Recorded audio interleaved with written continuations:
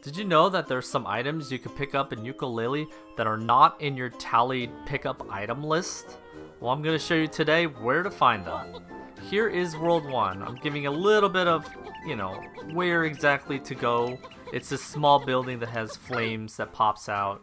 It should be pretty obvious where to go. It's near the boss where you fight him. So there's a little crack right there on the left, as you see. You can just simply jump and hover to get to it. It's pretty simple enough to find and get. So this is what the items are. There are 5 of them, 1 in each world. It's a pirate skull treasure. I'm not sure if there's a specific name for it, but that's what it looks like. Now this is world 2. You have to go inside the Gloomy Gem Grotto. It's somewhere about halfway. It's before like those platforms I showed it, but it's up here on one of the rock walls. Easy enough. Once you know where it's at, it's easy enough to get, but I think you need the fly ability to get it. For World 3, it's nearby the Frogger log thing that, they're going by. Just kind of go backwards, and you should see this building over here.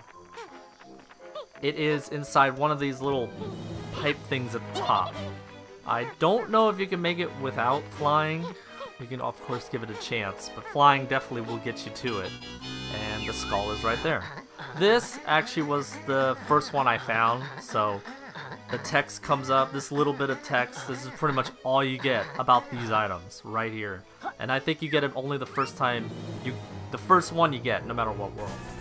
Now here is World 4. Believe it or not, and I was looking around for a while for this, but this one's very easy to find. It's up on the lamp in where you start the level. That's it. If you got the fly ability, you can do it. If you got the transformation here, you can get to it. Very easy. Now World 5, it'll be inside this structure here, this big meteor. You have to expand the Fool to get to this.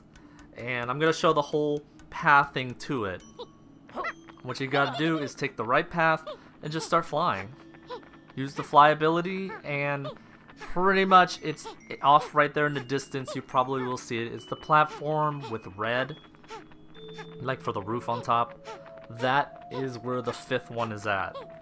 So you do get achievements for this, especially like I have the PS4 version. You get the actual trophies for it. There's achievements, in-game achievements as well. You get, for the first one you pick up, you get an achievement.